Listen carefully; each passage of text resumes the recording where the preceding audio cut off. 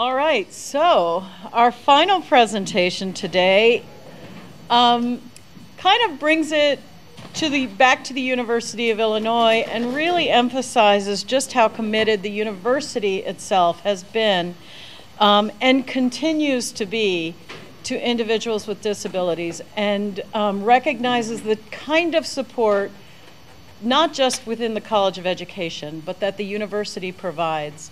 And Dr. Brad Hedrick is the director of the Division of Disability Resources and Educational Services, DRES, here at the university. And he has 38 years of professional experience in the area of rehabilitation and extensive experience and expertise in the administration of adapted sports and recreation for persons with disabilities. He's the recipient of the Toland Award for Outstanding Achievement in Disability Sports. And here's the really cool thing. This is really cool. I always love this part. He's been inducted into the National Wheelchair Basketball Association Hall of Fame. For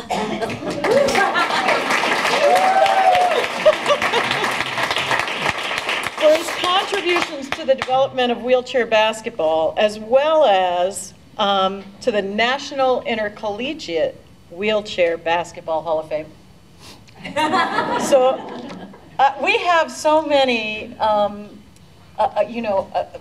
Olympic medalists here on this campus, and you see them in the grocery store, and I feel like a kid. Can I talk to you? So I'll turn it over to you. Let me pull up your slides. I'm so sorry. Oh, that's fine.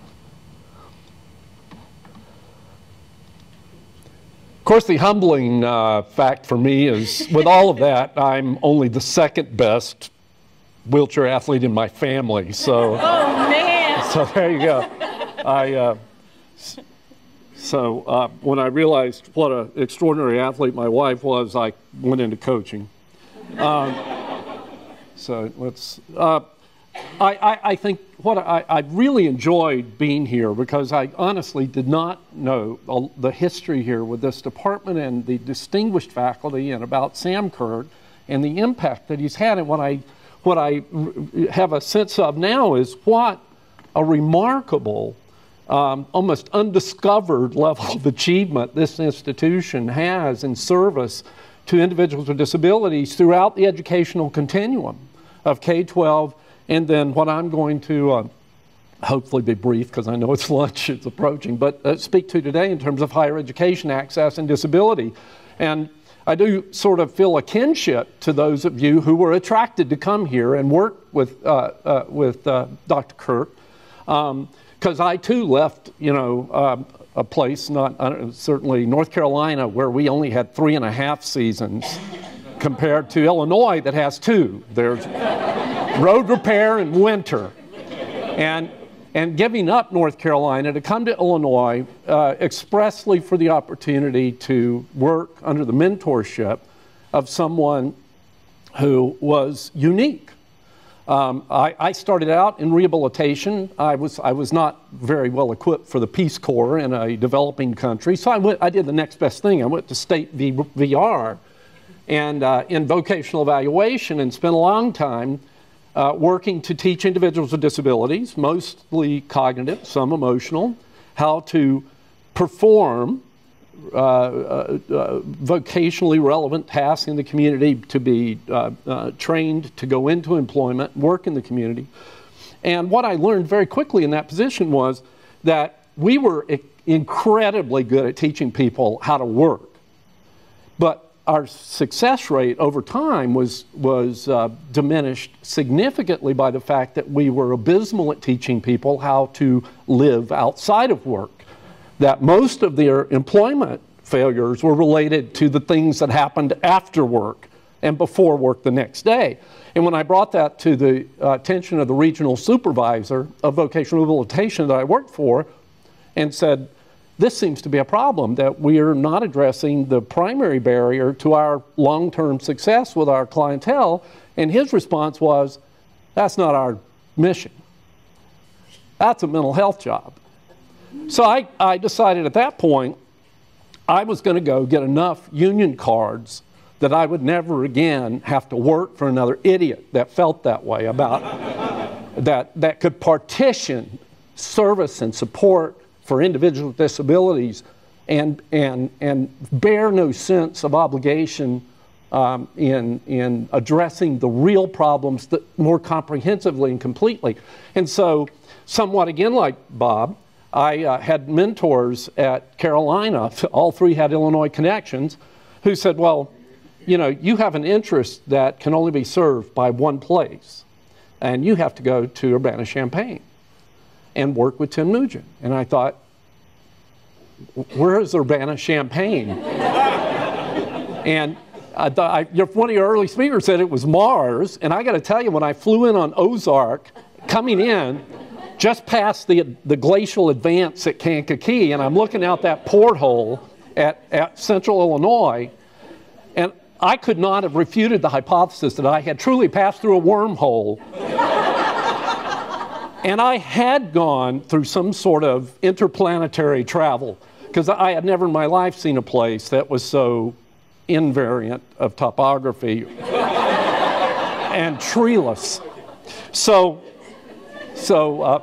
But what I discovered, if I am I doing this wrongly? This one. What I discovered was this extraordinary individual, Tim Nugent, who in 1948 developed, and who also is with us here today, by the way.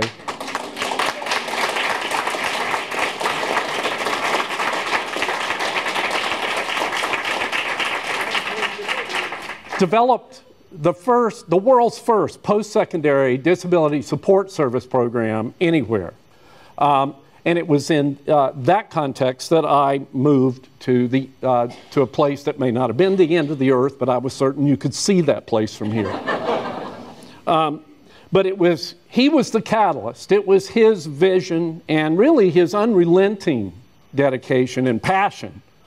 And any of you who ever probably never had the experience of getting between Tim and his passion know that it was there. And his hair used to be very red, and I always felt like I had to know what I was speaking of when I had a conversation with Tim. But because of his just persistence and actually his dedication to this, in the sense that he worked and ran this program for 7 years without any budget. And he led a group of individuals in a caravan to Springfield, because when they closed the Galesburg campus of this program, which was a satellite to deal with the number of veterans coming back from World War II with GI funding, they started, because it was a VA hospital, it was accessible, and they had individuals with disabilities. They closed the campus, and 300 letters afterward, when they closed that campus, to 300 institutions of higher education, including this one, they said no thank you to that program. And yet we're here. So that gives you a little bit of insight into Tim, and actually those extraordinary first students who were here, and all of whom, like the folks who have studied here, who came here to be mentored by Dr. Kirk, could be in the same context, could see the same facts, and yet envision a completely different reality antithetical to that which everyone held to be absolutely true, an unwavering fact. So what a tremendous history of this program, 30 years before there was a legal mandate that higher education do anything to become accessible. That we were already engaged on this campus. Now, I thought really with Tim's vision, as I think there were two things that were very remarkable about it.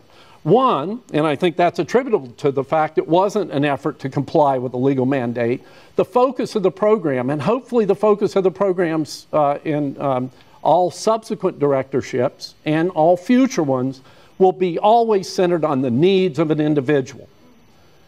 Not the minimalist standard of what do I have to do to ensure I've complied with the law so that OCR, if they come to campus, won't win. And I think that has guided us very well. And examples of how that serves us, when we look at ADA access, and certainly this population was primarily physical disabilities in its early years, that we subsequently went about not just having ADA standards, because an ADA standard didn't require a power door on an entry. So a student who couldn't operate a door with a 5-pound pull load had to have a surrogate to get into a building. A student with a severe disability had to have a surrogate to just operate an elevator to get to the 3rd floor of a classroom. On this campus, looking at needs, what we did was began the seminal research and the pathway in the history of this program that led to the first national standards of architectural accessibility. In terms of elevator access, and I'm going to blend in kind of the current and future as I'm talking to try to stay in my time allotment. To address the issue of vertical access, which of course our students go to the same locales as all students to try to seek and obtain employment, many of which are increasingly urban and vertical. And student, as you can see here, often is significantly impaired in the ability to operate the elevators.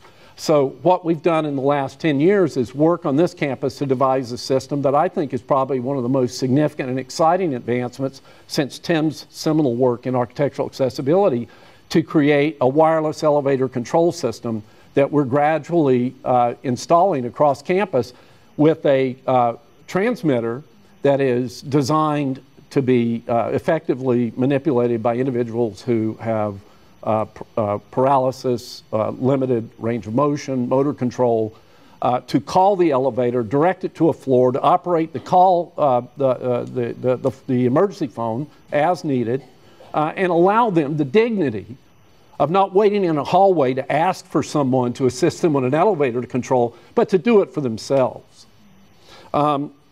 Again, I credit that to that need-centered philosophy that Tim embodied here long before there was a federal mandate. I think that really the next thing that was very remarkable about the philosophy was that at this time in the late 40s, when disability was so medicalized, and it was strictly an internal state that you possessed, and God, that's just awful. It was unfortunate for you, but that you own your disability. And that, of course, limited our ability to see the ability of people. I mean, it really did focus on the limitations and really seemed like a learned helpless kind of a phenomenon that, well, you know, there's just not much we can do about this. Tim's vision was really that residual ability paradigm, that okay, there are limitations that we can probably not impact as significantly, but there are extraordinary reserves and ability that we have left untapped. So we want to provide services and supports that minimize the functional limitations of the internal impairment, but at the same time, we have to look at it as a dynamic interaction of that person in an environment. So it is not the fact that the person is incapable of going to class or pursuing and achieving a degree or getting a job and working successfully in a long-term career. It's that the building isn't accessible. We have to change the environment at the same time that we're advancing or diminishing the functional impact of this internal state. And that, again, led to an extraordinary advancements in the first national international standards of architectural design here on this campus.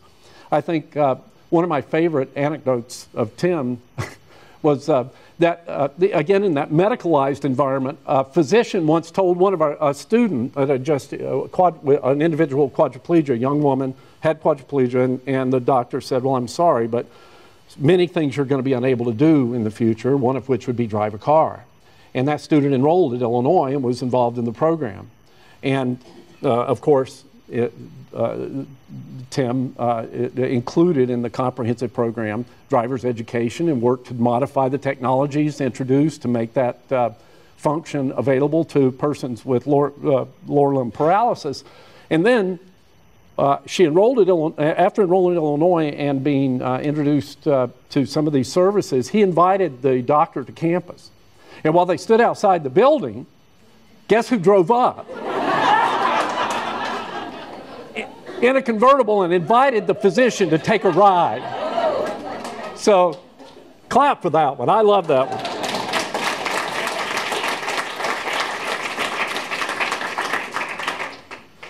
That philosophy continued in terms of, again, environmental design beyond curb cuts. I left North Carolina in 1977, and I had never in my life seen a curb cut till I got here. And I thought I'd gone to the equivalent of Disneyland for wheelchairs, because you could literally go almost everywhere on this campus and in this community without having to bounce your wheelchair up a curb or, again, ask for a surrogate for assistance. The first bus system that was wheelchair accessible, the prototype of that system was developed and implemented on this campus long again before the ADA had any requirement that such technology exists. We had actually a visit from the U.S. Access Board that promulgates the standards in architectural environmental standards for accessibility that came to campus. They were lecturing and meeting with architecture students, and they came by the center one day and visited these folks from the board said, we felt it was important that we come to your building because we just wanted to be where it all began. Again, it's probably like that journey that many make here, who say, we just want to be here at Illinois because we want to be where these ideas were first created, at the seed of what has grown to be an extraordinary movement on behalf of individuals with disabilities. These are some great old shots, all available in the university archives too. Now, blending in some of the current, where architectural barriers were the challenge in the 40s, attitudinal barriers were, of course, the primary challenge, but they manifest often in architectural barriers. The new barriers are the virtual barriers.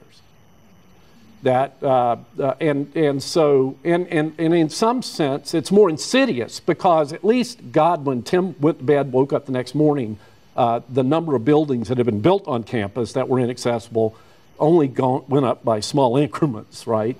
They didn't build buildings that rapidly. Today, millions of web pages on this campus alone can be promulgated in hardly any time whatsoever. And we continue, though we've made some strides in that domain, we continue today to marginalize people who should be empowered by this technology. And I do think, again, a pitch that I would make of this is an area of research in our unit. It's one that we should have a kinship with, because there is no more marginalizing influence today than the development and dissemination and institutionalization of technologies that further marginalize people with disabilities. Now, what we're doing in this domain is working to develop best practices. The idea of standards, we have developed extraordinary standards. The W3C has standards on web and IT accessibility. The problem with the standard is the developers and designers and authors of content are too busy to read a cryptic standard and try to interpret what that standard means in practice. So our approach has been, let's work from the developer perspective, come up with design techniques that, if introduced, would automate the adherence to the standards. And so we've developed these. We then developed authoring tools that would automate the design practices that promote the standards. We did that for Microsoft Office. What we learned in that experience was that first, if people don't perceive themselves as having a problem, they probably won't seek a tool to avoid it. And that secondly, most people who use these tools really don't understand all of the functionality. So in a document, when you make a heading, most people still today will go into bold, make it larger, make it dark, make it pretty and different, and call that a heading. But to a screen reader, they can't see that content, it's just text. And so we realized what we really need to do is focus more on the punishing aspect of audit. And so we've developed auditing tools that will, we now just released one that the FAE 2.0 Functional Accessibility Evaluator and the A Inspector for Firebug and Firefox, which are developer tools, that are auditing resources that you can use to spider through institution-level websites and produce readable reports that administrators and developers can use to try to understand what needs to be done to a web resource or a digital resource to render that more accessibly to individuals with disabilities. We also collaborated more recently with Enterprise Insights here on campus called eText at Illinois. And we've done that for a couple of years to create, because one of the problems of, again, adding ramps to buildings is the buildings go up pretty slowly, so that ad hoc approach can work. But in this domain, ad hoc only gets you further behind. It's an exponential growth curve. And so, in effect, you can't fix it at a rate fast enough. You have to make sure it's designed universally and accessibly at the beginning in order to ever have effect. So eText at Illinois ultimately has resulted in the development of a state-of-the-art digital textbook, and with the reading infrastructure around that, that is also navigable and accessible to people with disabilities.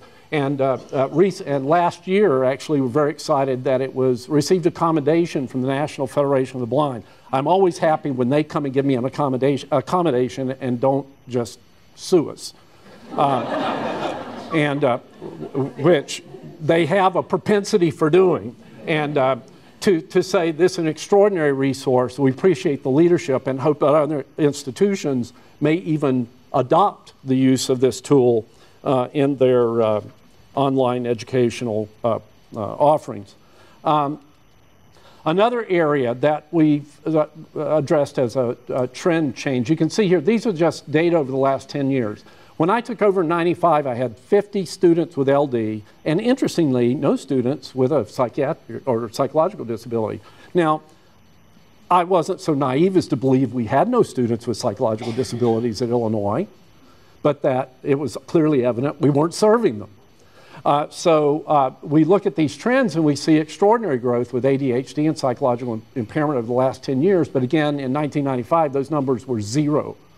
So we worked to develop a practice with our counseling center and our mental health unit to say, when students come into your programs and say, I'm struggling, I'm doing poorly, I've never had this kind of history, and I'm about to be withdrawn or dropped from the university, I've been on probation, what can I do? We developed a screening protocol to identify whether or not disability could be ruled out as a cause, and if not, we extended to them free comprehensive neuropsychological assessment to try to identify whether or not there was an undiagnosed learning disability or cognitive disability or emergent or undiagnosed psychological disability that was the root cause of this problem. And the goal being that we sold it to the university that it's in your best interest, because this is a percentage unknown to you that is contributing to your drop, that is flattening out your retention and your graduation rates, and you have no capacity to identify, serve, and to address the impact they're having on your retention and graduation rates. So with the testing, we also looked at it and said the paradigm of physical disability won't work here. And so we needed different services. We needed academic coaching services for the students who have impaired executive functioning. And we need clinical counseling. Why? Because many students in student insurance can't afford or get access to a clinician for therapeutic counseling, which is the one thing they often need the most. And uniformly, all campus counseling services are short-term in nature, and if you go in with a recurring long-term need for counseling, you will be denied service, uniformly. And so we said this is another program that is absolutely critical if we're going to offer equal access opportunity for success to this emergent population.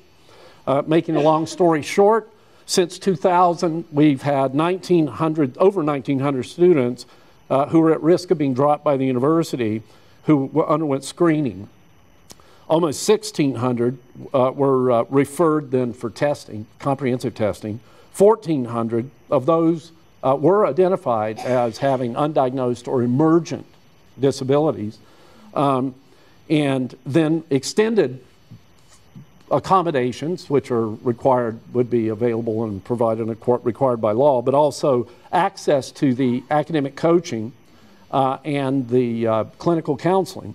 And through that program, we've had none of the students that we've identified and who have been introduced and participated in these programs who have had to withdraw from the university, and of those who have been here long enough to graduate, we have a 97% graduation rate.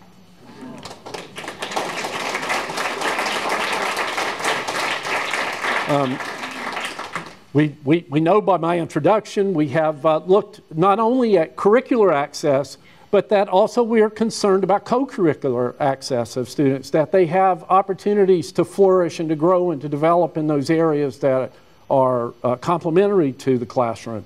And wheelchair sport was developed here, again, as a mechanism for promoting health and wellness, but also helping social acceptance, because as Tim always said, it's very difficult in a lifetime of lectures to educate the general public on the many functional differences of varying impairments and how they affect life and what the actual abilities of individuals with myriad impairments are. But one thing they do understand is what it takes for someone to shoot and make 3 out of 5 shots from the three-point line. So skill in this is something that is very valued in this culture, whether you appreciate that or not, and it's recognizable in our culture. And so it was a wonderful program to try to counter the many disparaging stereotypical beliefs about disability at that time, and I think even today. So in that domain, we continued that, certainly with lots of Paralympic success. Had we been ranked among the nations in the London Paralympics, we would have come out 10th in gold medals among the 130-some nations that were in the Paralympics in London. But more importantly, and I will show this to anyone who'd like to see it at the end, the impact that it has personally, and I've got a video vignette here of a young man and his mother, who was hit by a drunk driver in the hospital. He had been athletic and engaged in many things in school, lamenting that his life was going to be completely changed. All the things he loved were going to be inaccessible and unavailable. His mother wondering, what future will my son have? And then they actually saw from his hospital bed, my wife, who was the better athlete in my family, win the 800-meter women's event in the LA Olympics. And so they had this epiphany together of, that's what I can do. And then and he enrolled at Illinois and went on to an outstanding career with graduating baccalaureate and his master's degree. He's now an advocate for health and wellness programming for children with disabilities in Georgia. Again, I will, in the interest of time, continue. Residential services for students with severe disabilities is another program Tim developed in 1958. We had our first student who needed personal assistance enrolled at Illinois. At Berkeley,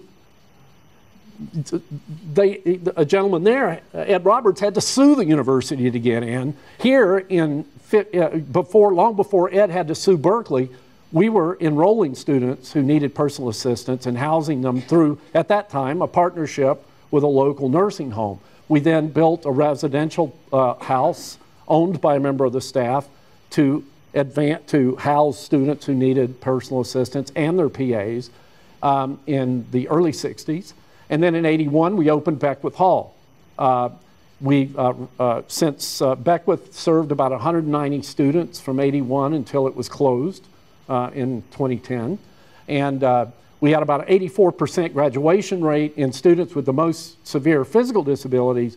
And even better, almost half of those students had employment within a year of graduation, and another almost half, well, it was about 45%, went on to graduate and professional school. And now these data were slammed a bit by the economy in the last, since 2009, but I think it was 90% success rates after a year at Beckwith. Now it's dropped to about 85% successful outcomes postgraduate with the impact of the economy. But an extraordinary differential compared to the likely outcomes that the individuals with such disabilities might experience otherwise, and their underrepresented status in employment.